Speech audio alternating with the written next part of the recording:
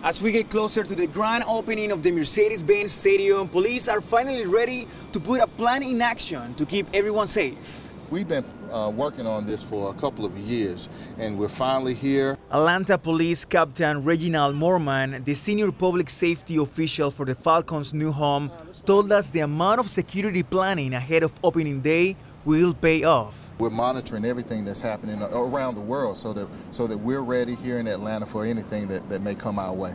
Local, state, and federal authorities develop a massive security strategy. You'll see cement barricades up outside the stadium, as well as metal detectors, checkpoints, and surveillance cameras to protect the crowds from any attacks. I think that you can never be prepared enough, but I think we're as close to it as we could possibly be. Morman is confident fans will have a world-class experience, while visitors can't hide their excitement.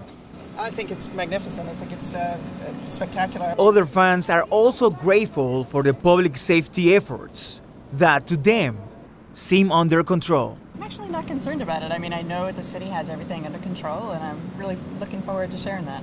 Police also have a plan to keep traffic flowing and make sure people get in and out the stadium as fast as possible. In downtown Atlanta, Miguel Santiesteban, Channel 2 Action News.